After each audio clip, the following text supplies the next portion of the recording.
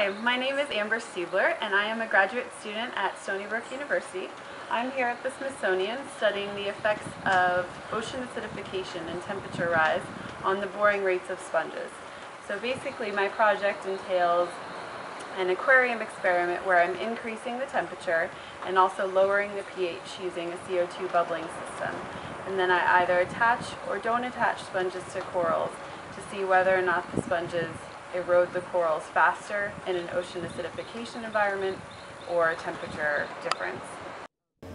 So we're headed to Isla Pastores now to go collect our sponges for the experiment. We'll be using Cliona varians, which is a boring sponge, and for the coral we'll be using Montastria faviolata as well as Porites porites.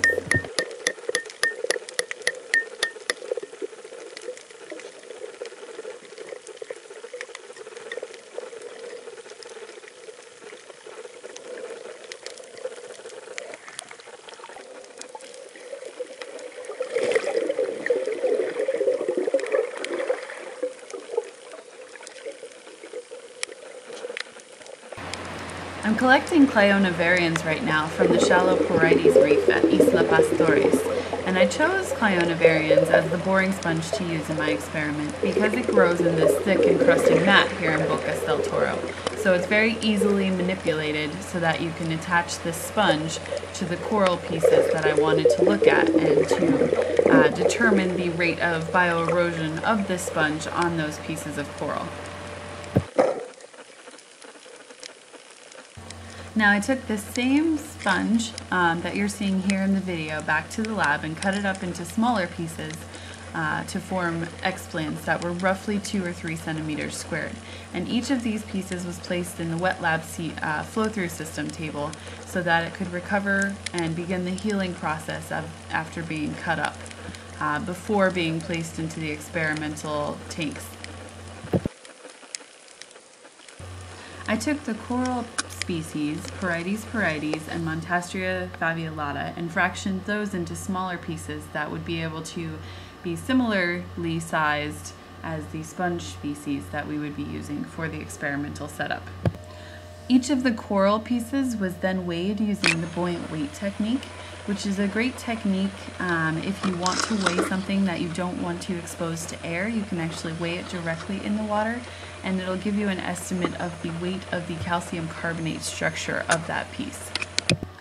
The sponge pieces were then attached to half of the Porites species and half of the Montastria species so that whenever we place them into each of the treatments, we would have a coral control without any sponges attached and a coral experimental unit with sponges attached.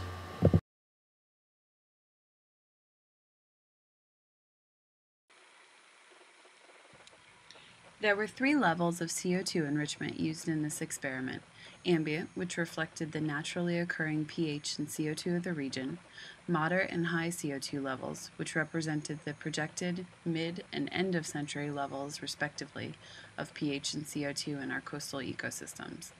This enrichment was achieved by bubbling CO2 into reservoir tanks, seen here in blue, and using a pH controller to maintain the desired pH levels.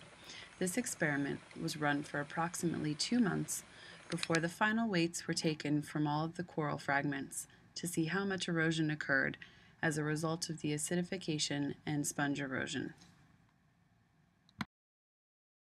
Additionally, I used molecular techniques to look at the microbial communities in the different sponges to see if the pH or temperature had any sort of effect on the microbial communities in the sponges.